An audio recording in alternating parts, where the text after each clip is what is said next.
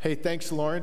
This is a really great time in the life of our church because we are embarking on the start of a new ministry year. And every year, our church really does try to have a specific vision or focus that's been prayed over and thought through by our elders and by ministry leaders that points us in a direction that we feel like God has called us. And so this year, we talked about this last week at Vision Sunday. Our vision as a church is to be a community that makes disciples as we go.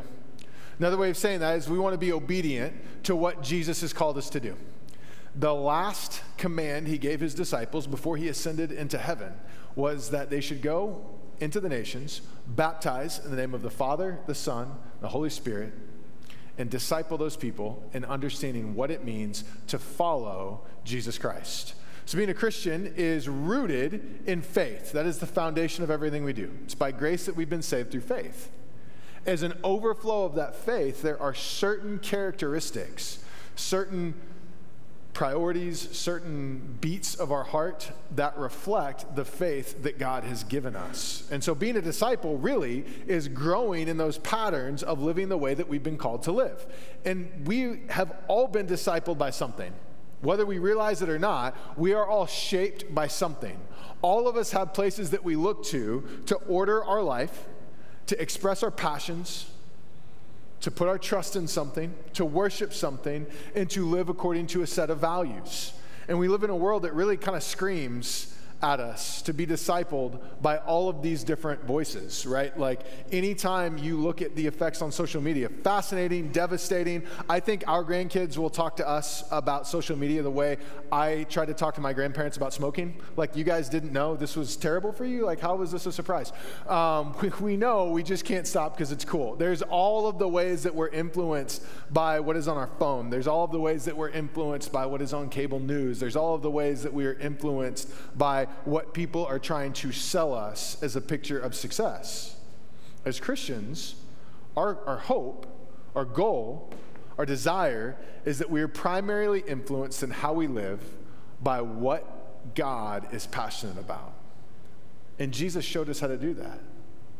As he lived and taught, he was giving his disciples and us, by extension, a picture of what it looks like to live a life that is in rhythm with God's heart. And so for us this year, we want to talk about how do we do that? What does it mean to be a disciple? How do we follow Jesus? At Roswell Community Church, what does it look like for us to be people whose lives are shaped and formed by what God loves? A little early on that one, but that's okay. It's already up. We can just stay. We believe that there are specific rhythms of discipleship or actions, goals that characterize what our lives look like as a community. And so for the next 7 weeks, we're going to specifically go through each one of those rhythms, and we'll continue to talk about these things throughout the next year. So here's my question for you. What do you think the biggest barrier in your spiritual life is? What would you say? We talk about this a lot as we've been prepping for this year. What do we feel like the biggest barrier in our community being able to grow and live a life that is reflective of the values of God? What is the biggest barrier? Everybody's got an answer for that. Well, the biggest barrier is liberal secularism that's sort of encroaching on American society, right? The culture wars. That's the biggest barrier we face. Other people would say, man, my biggest barrier is my sin, whether that's an addiction, whether that is a habit, whether that's a blind spot, whatever it might be, a shortcoming, whatever word, that's my biggest barrier. Other people would say a relationship is my biggest barrier. My career is my biggest barrier. My worry about my finances is my biggest barrier. And I think we'd all maybe kind of consider this question and we'd plug in a different answer. I want to just posit as we go into the series of rhythms and why it's so important that we're mindful of these rhythms and that we're enacting these practices. The biggest barrier culturally for us right now in our spiritual growth might be our calendar. I know you're like, well, that doesn't feel as bad as a liberal left-wing agenda, or that doesn't feel as bad as an addiction. Well, hang on a second, because I think they're all rather intimately connected. One of the common themes that we hear is we have these deep conversations in small groups or in meetings or just over coffee, is that as a congregation, as a community, we're all exhausted, right? Everyone is tired. Everyone has too much to do. Everyone is too busy. Whether it is jobs that we can't go to our boss and say, hey, you know, we were talking about worship at church this week, and I don't feel like I have enough time to worship. I'm just going to work like half time this week. Is that cool? Like, we don't have that ability. We can't go to our kids' teachers or practices and say, hey, as a family, we're a little burned out this week. We're just going to take the week off from school. There are these big blocks of time and commitment in culture that we are placed into that we don't have the ability to change. And for a lot of us, we feel like we are constantly being thrown around in this dryer of life, just constantly spinning, and we can't get out. And so then we come to church and we have this hour where we can reflect on the goodness of God and enjoy deep community and celebrate communion. And just for a moment, we get some peace, and then we enter back into it. You say, well, how can I be a disciple of Jesus? I don't have time to wash my clothes. How can I be a disciple of Jesus? My kitchen hasn't been cleaned in like a month. How can I be a disciple of Jesus? I haven't seen my spouse this week. Just haven't seen him. I think the answer lies in intentional rhythms, because there's things in life that we can't change. What we can do is focus on these rhythms we see throughout Scripture of what a heart that loves Jesus longs for, of what a heart that understands the glory of God and the depth of His grace reflects out into the world. And we can say, okay, am I cultivating these rhythms in my life? Am I making space for these practices? Is my life defined by my love for God, or is my life defined by my busy schedule? And we're going to dig into these places because as a community, this is what we want to look like. When we asked ourselves as elders the question, what does it look like for us to make disciples? One of the guiding questions we ask is, what do we want our life to look like as a community? What do we want to be known for? And so the first rhythm we're going to talk about today is foundational. This is more important than everything else we do, because if we're not rooted in this, then nothing else we do matters. In fact, Scripture would say, without this, we can do miraculous, amazing things, but without this, it's just worthless noise, right? So today we're going to talk about the foundational rhythm that we want to exhibit and embody as a church, and that is that we would live in a rhythm where we are loving other people. You hear this every week here. We say, you are loved, and we mean that. We want to be a people that embodies this rhythm of loving the world around us because we have experienced the love of God. We want to be a people that love the world. So how do we do that? What does it look like for us to live a life that is marked by loving others? What does this rhythm mean? How do we do that? Great place to answer this question is by looking at what Jesus said. So we're going to be in Luke chapter 10. We're going to be in verse 25, and this is really one of probably the most well-known parables of Jesus, and it is specifically answering the question, what does it look like to live a life that is marked by loving others? And so let's get into it here. Saw one of the childcare workers strapping something with wires under my car last week after I went long, so I want to keep this moving. And behold, a lawyer stood up to put him to the test, saying, Teacher, what shall I do to inherit eternal life? And he said to him, What is written in the law? How do you read it? So let's just stop there for a second, because we hear this, and I just want us to have a context. And he says, what should I do to inherit eternal life? You and I, if you've grown up in church, read that as 21st century evangelicals, and we hear eternal life and say, what he's asking is, what do I need to do to get saved? That's how we say that, right? They didn't have a context for that at this point, right? So Jesus had come to earth. He was instructing and teaching out of the Old Testament to a people whose lens for their relationship with God was rooted in what we called the Old Covenant, or the covenant that God made with His people in the Old Testament, right? There's the Abrahamic covenant and the Davidic covenant. Those are the two big ones that related to the nation and the people of Israel. So these people's understanding of life, or eternal life, when they read this, would have been rooted in this idea of being obedient to Torah and understanding that an obedience to God led to His covenant blessings. Which up to this point, they understood as, if you worship me as God, I will bless you as a people, and you will live long in the land, and it will go well for you, right? That was just the grid they had for it. They did not have a fully fleshed out understanding of the new covenant that Jesus had administered.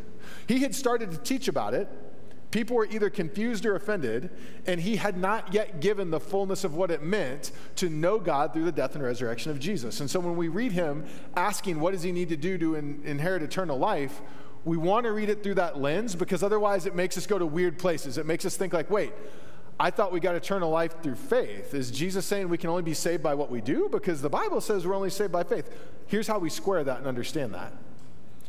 The legal expert, he was probably a scribe or a religious official, is not asking, how do I get saved in an American evangelical sense? What he's asking is, how can I be a good Jewish worshiper who is obedient to Torah and following the law? How can I be right with God? Am I good with God? Is another way to ask the question that he's asking, so we don't hear Jesus say something that he's not saying. Goes to Jesus, says, how do I have eternal life? How can I be a good Jew that's observant of Torah? So Jesus asks him a question back. He says, well, you're an expert in the law. What does Scripture say? He quotes the Shema, or at least part of it, and he said, you shall love the Lord your God with all your heart and with all your mind and with all your strength and with all your mind. Missed soul there. And your neighbor as yourself. Jesus answered him and says, you've answered correctly. Do this and you will live. That's in Deuteronomy. That was one of the foundational texts of Judaism, is that what it meant to love God was that you did two things. You loved the Lord with everything you had, and you loved your neighbor as yourself. And Jesus says that's right. That's what the law says. But desiring to justify himself, he said to Jesus, and who is my neighbor? So it's interesting when he wants to justify himself. There's a few different ways that people interpret what that could mean. That he wants to be really sure that he's good. More likely than not, that's not where he was going, because all of the religious officials that were coming to Jesus and asking him questions in the New Testament were never doing it because they wanted to know what Jesus thought. Consistently, they wanted to trap him, to prove him wrong, and to show that their interpretation of the law was superior to Jesus's. So when it says justify himself, it wasn't that he was really concerned that he was doing what Jesus said. More likely than not, he was wanting to show the people around him that were listening that his interpretation of Torah was correct. This is rooted in a couple of different realities. Remember his job. He is a legal expert. That doesn't mean that he took the bar. That's not the type of lawyer that they had at the time. This meant that he was an expert in Torah. So he was from a priestly family. At this point in Jerusalem's history, you've got to remember a couple of things have happened since the Old Testament. Alexander did a wonderful job conquering the ancient Near East. Then he drank too much and died. And then everything sort of fragmented. And in the fragmentation of his death, you had all of these different like little mini kingdoms before Rome came on the scene. This is still relatively new in Rome's global preeminence. And so in that time period, Jerusalem went through a lot. They went through being ruled by the Greeks. They went through being ruled by some petty king warlord people. They went through some different pictures of what they had sovereignty over and who their king actually reported to. At the time, it was a puppet king for the Roman Empire. And so the people in this society that tended to be looked at as noble in a medieval sense. They had the power, they had the wealth, they had authority. Those were priestly people. The priestly classes were inherently wealthy. They were well educated. They were put together. They were sort of the apex of culture and society. They would have been the influencers on social media, which is a weird parallel if we were to try to explain that to them. And so this wasn't something that you could earn. This was something that you were born into. And that's going to matter because of how he's going to unpack this parable. And so this guy would have been a very wealthy, very well-connected young man who was seen as the apex of what it meant to be a good Jew. Just because of who he was. It wasn't because of what he did. It was because of how he was born and the class rank that he reflected. And so when he's trying to justify himself, more likely than not, what this means is he was trying to make sure everyone who was listening to this conversation that he was having with Jesus saw that he was reinforcing the system that they had in place. That these were the good people who exemplified what it meant to know God. And so Jesus is going to tell a story. He says, a man was going down from Jerusalem to Jericho, and he fell among the robbers, who stripped him and beat him and departed, leaving him half dead. Now by chance, a priest was going down that road, and when he saw him, he passed by the other side. So likewise, a Levite, when he came to the place and saw him, passed on the other side. But a Samaritan, as he journeyed, came to where he was, and when he saw him, he had compassion. So let's stop there because this is super important and we can miss this pretty easily. When he comes to the third person who stopped by, he says a Samaritan. This would have been unimaginably offensive to the person he was talking to. A seminary professor that I had at DTS put it this way. This would have been this was 2006, and so to give you a culture of context of kind of where we were as a country at the time, he said this idea of a Samaritan doing something right when two Jewish religious officials did something wrong would have been as offensive to a Jew as someone coming into 21st century evangelical America in the early 2000s and telling a story where a member of Al-Qaeda was a hero and members of the US military were the bad guys. He said it was that level of offense. Not necessarily creating a parallel between the two conflicts. It's not what he meant. Don't take it there. But the level of offense would be very, very similar. There was a deep hatred of the Samaritans by the Jews and a deep hatred of the Jews by the Samaritans. And a lot of it was because of what the people of Samaria represented to the Jews. They frankly saw them as half-breeds. They were an abomination and corruption of who the Jews saw themselves to be. And they were an aberration of that covenant that we talked about that the Jews understood salvation through. That God had given his promise that there would be a kingdom based in Israel that would glorify him and that his people would prosper in that kingdom. Here's what happened. Samaria didn't exist forever, okay? So the Assyrians wiped out the northern kingdom of Israel. There's two theories on where the Samaritans came from. One is that when the Assyrians wiped them out, they repopulated that area with their own people. That made the Samaritans what? That made them pagans, that made them unclean, that made them unholy.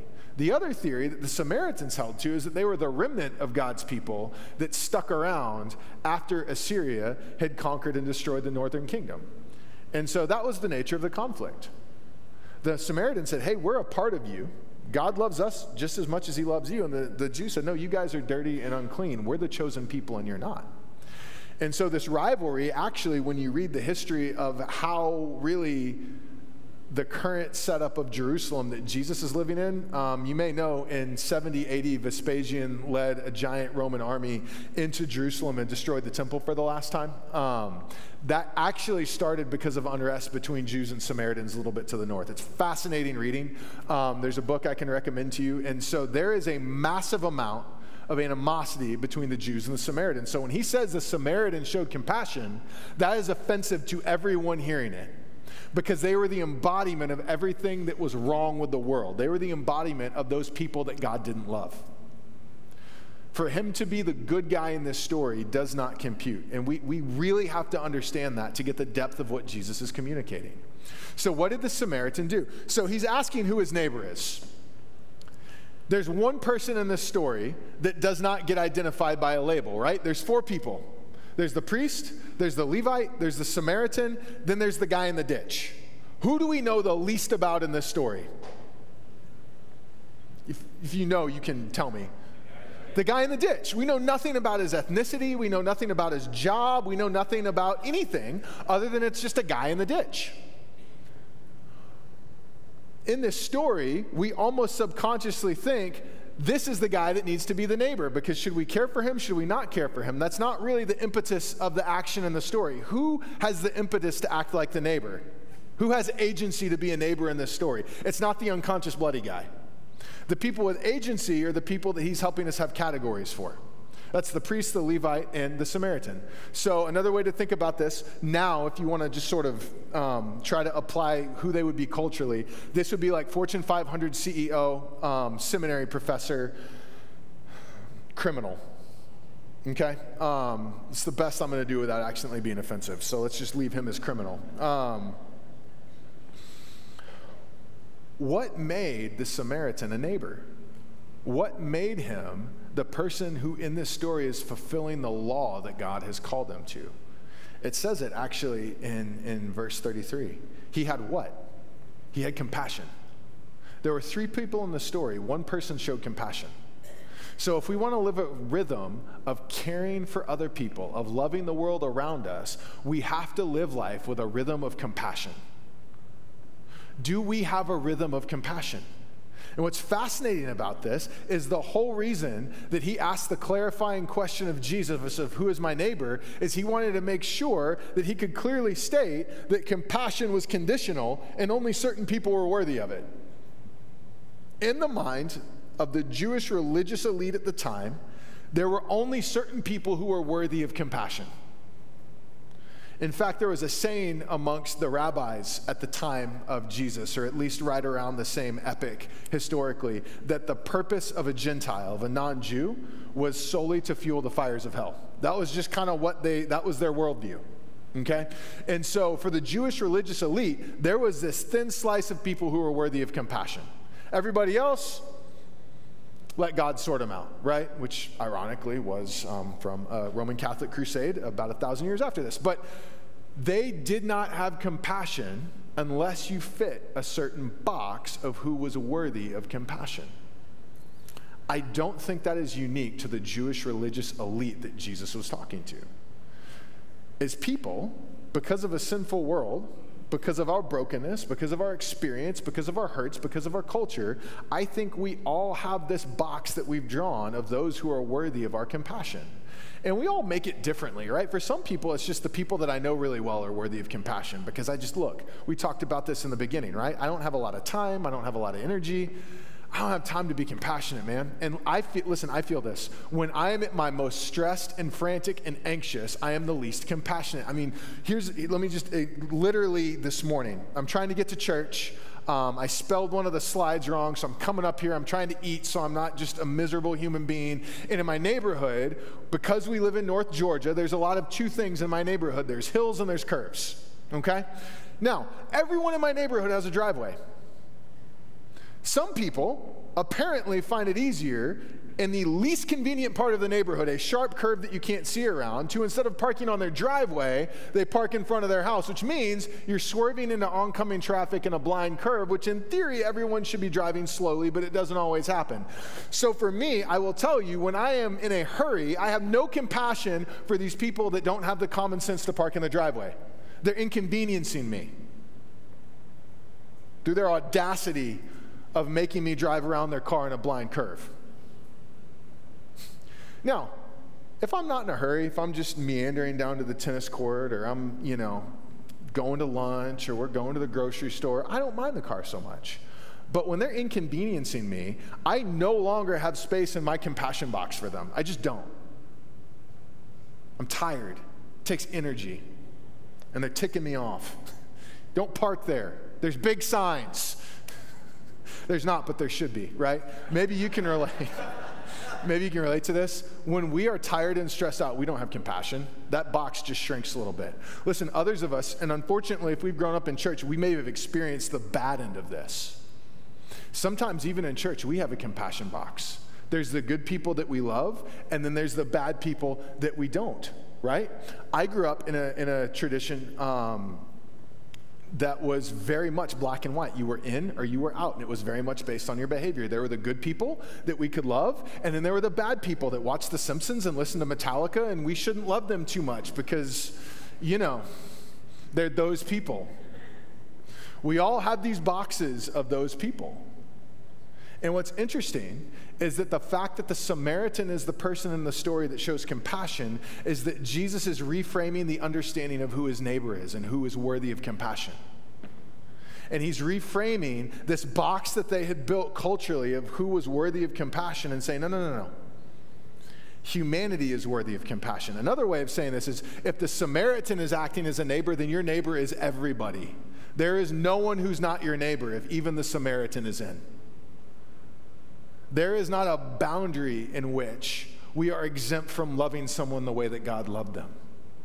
And so that starts with being compassionate.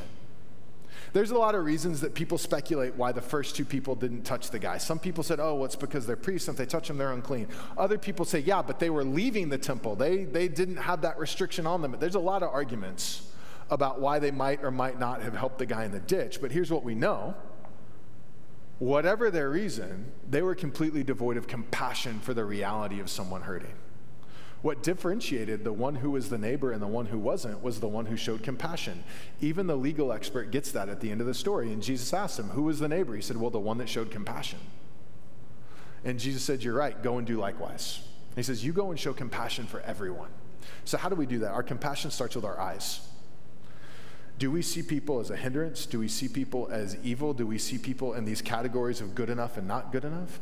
Do we see people as what they can help us with? If you can advance my life and my career, then I'll have some compassion on you. If you can't help me, then you're worthless, right? Like, we would never say it that way, but it's how we say it in our heart.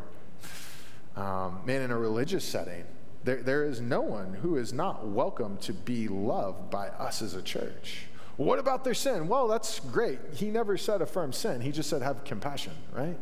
You can do both of those. You don't have to choose one.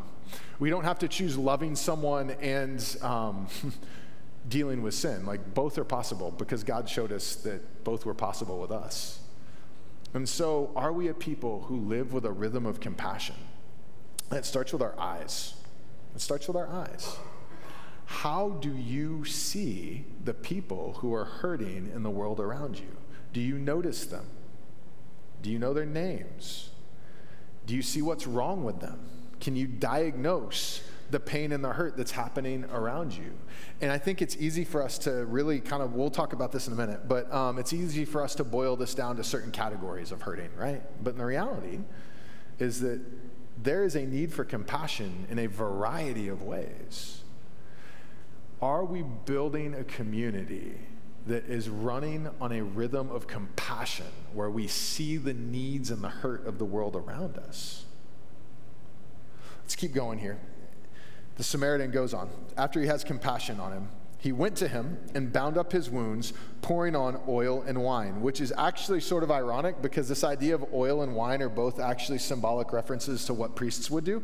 And so there's almost this way that he is acting as the priest and the Levite should have been acting, in a sense that they weren't. And so even that is this layer of look at how he is administering worship and how he is caring for this person.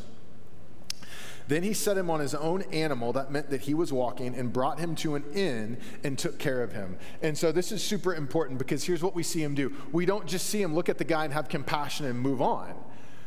Compassion has a natural overflow of action. If you have compassion, then you do something. Looking and saying, oh man, that's too bad, and moving on is not actually compassion. That's just sympathy. Those are two different ideas. He has compassion, which is an overflow into action. So here's the second rhythm that we want to hit, is a rhythm of healing. Are we a community that is a place of healing? And there are pages and pages filled in history books and autobiographies of churches that were a place of hurt and not a place of healing, right? Where people were put outside of the box of those worthy to be loved, where people were ignored or cast aside because they didn't help advance the mission of the church or the brand of the church. There's people that are easy to love and people that are hard to love, and there's way too much history in the church throughout the world, throughout the very time of its inception, that have been cast aside by the church because they were just a little bit too difficult. That's not who God calls us to be.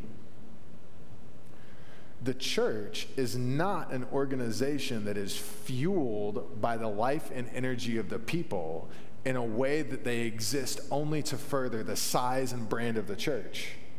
The church is the body of Christ that exists to care for and shepherd the people of God. And so for us to do that well, we have to be a church that is a place of healing. And you see this as he's giving this example of compassion, that after compassion, there's healing. He actually attends to what's wrong with a guy.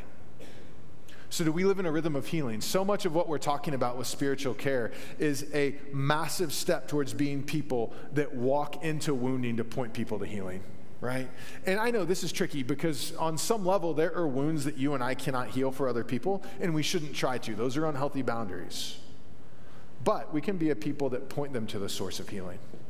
We can be a people that point them to the truth of the gospel, that help with resources, that help point to counseling, that help plug into community, that help give relationship. You don't have to physically heal someone to be a part of being a community that has a pattern of people being healed, right? And listen, like I said, healing doesn't always look like what we think of when we think of kind of that social justice box. Well, they need food, they need a job, they need clothes. For sure, that's a part of it. But there is wounding in upper class, white collar affluence just as much as there is on the other end of the spectrum in poverty. Wounds are pretty universal because we live in a sinful, broken world. And so the question isn't who needs healing, it's how does someone need to be healed? Because regardless of who you are, of where you were born, of where you live, of how much you make, of what kind of car you drive, there is brokenness that happens as a result of sin. And so for a church community that is living in a compassion of love, we are a church community that is bent towards calling people into a place where healing is happening, right? I don't mean like in a Benny Hinn way where you come on the stage and I slap you and you come. That's not what I'm talking about. What I'm saying is we should be a place where relational wounds are healed, where the sick are prayed for, and we ask God to move and heal in them, where we have trauma that is unpacked, where we have access to and a safety in pursuing biblical therapy, right? It is okay for us to say that mental health can be addressed by licensed professionals. That's not actually unbiblical. God gave us brains, God gave us training, and God gave us degrees for a reason. It is okay for us to pursue those. It's okay. You go to a doctor for a broken leg, you can go to a doctor to address mental health. That is good. And as a church, we should be encouraging of that. We should be pointing people to those resources. We should be stepping towards pain and listening to those that are hurting. It's not enough just to say, hey man, I'm glad you're here, hope things get better. We want to be a people that step towards being agents of God's healing a broken and hurt world. It doesn't take very long if we are using our eyes to build a rhythm of compassion for us to see that there's a lot of wounds. There's a lot of hurt. There's a lot of trauma. As a church, we've been called to step into that. It doesn't mean that you personally can heal everything that's wrong with somebody. I need to rein some of my type A people in right now. She's like, all right, I'm ready. But we can be a people who love those that are hurting, that help them identify what is wrong and help them get the help that they need.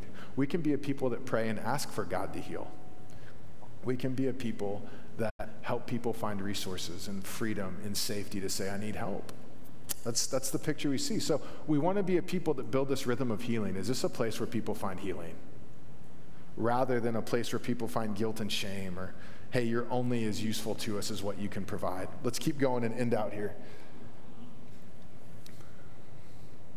The next day, he took 2 denarii and gave them to the innkeeper. That's like 3 weeks' pay, saying, take care of him, and whatever more you spend, I'll repay you when I come back.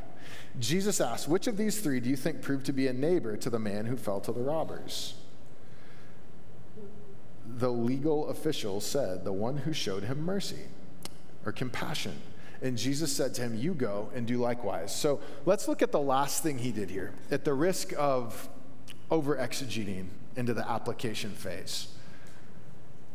One of the ways that he brought him healing caused him some investment, right? There is an investment that he makes here in this guy. He doesn't know him, but he is paying for the hotel, if you can call it that, and he's paying for his food, and it's costing him something.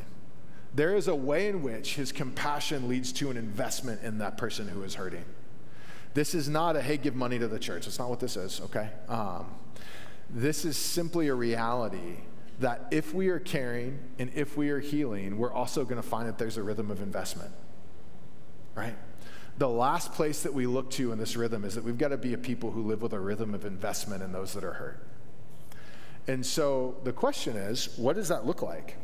You know, for this guy, his investment was making sure that this guy had a safe place. For a lot of us, frankly, the easiest investment that we could make is writing a check. That's not all of us. But for a lot of us, frankly, the easiest thing we could do is write a check. It's a couple seconds of our time. We might miss it, but it'll probably be fine the next month. Sometimes the investment that we're called to make is our time and our energy, right? Sometimes that's a much more difficult check to write, is the check on our calendar. The check in our day, the check in our evening, the check of our convenience, the check of something that maybe feels like it would be more fun. Regardless of what the investment looks like, whether it's financial, whether it's emotional, whether it's relational, whether it's temporal, compassion and healing will always come out of the investment that we are making in the people around us. And so we want to be a place that lives in a rhythm where we are investing in one another. We want to be a place that is living in a rhythm where it is normal for us to say, I know that this might cost me something, but because I believe that God loves me and is vested in me, I'm going to do the same. And there's this cost in community that we pay, and here's why. So the reason that we love the world is because we understand that that is God's heart. Everything we do as disciples is not so that God will love us or so that we can be saved. Everything that we do as disciples is an overflow of our understanding of who God is. That's even true in how Jesus is teaching Torah here. He's not saying, do this and inherit eternal life, because it's not really something you can inherit, like you can earn. An inheritance is given. He's saying, do this as a reflection of your understanding of who God is. So why would we invest in people that are hurting? What did God do? God invested in people that were hurting. How did he do that? Through the death and resurrection of Jesus Christ. When we talk about celebrating communion as the cornerstone and foundation of our worship on a Sunday, it is because it is the primary way that Jesus has asked us to worship him. It roots us in the reality of why we are children of God, of why we were forgiven and have new life and an eternal hope. There was an investment made in our souls that we could not afford, that covered and forgave a sin that we could not overcome by ourselves. Our faith is rooted in the investment that Jesus Christ made on the cross of his flesh and his blood, so that we could be made new, that we could be made clean, and we could be transformed. And so we celebrate that, and we model that. We were shown a picture of love that is sacrificial by a God who loved us. So as a community that seeks to follow him and reflect his heart to the world, we want to be a people who love sacrificially. Not out of convenience, not out of obligation, but out of joy and out of a desire to reflect the heart of God to a hurting world. We want to be a people that love the way that God loved us. And we're reminded of the cost of God's love every day. And we celebrate it because the result of that investment is that we have been made new. We've been made a new people, we've been given a new hope, and we've been given a new eternity.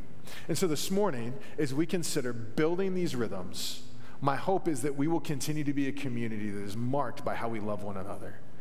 That we would be a people who live in these rhythms of compassion, these rhythms of healing, and these rhythms of investment. And as a response to the joy that we have in Jesus Christ and the life that he has called us to, we celebrate what he did for us on the cross.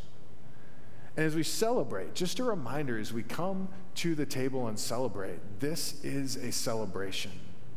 This is a celebration. If you don't know Christ, if you're not a Christ follower, we would encourage you to not partake of this, because it's not something that you've made a connection with. It's not a celebration that you have participated in yet. We wish that you would, but we want to be mindful in how we steward that spiritual reality. And just for your own sake, we would just ask that you would join us in prayer. Pursue the truth of the gospel, and just hold off on celebrating until your faith has been put in Jesus Christ.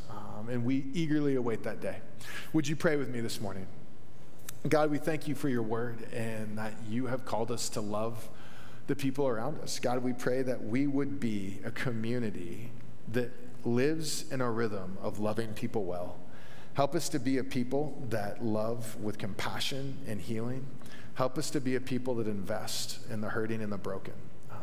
God, just reprioritize our values to line up with the heart that you have for those around us. It's in Jesus' name we pray. Amen.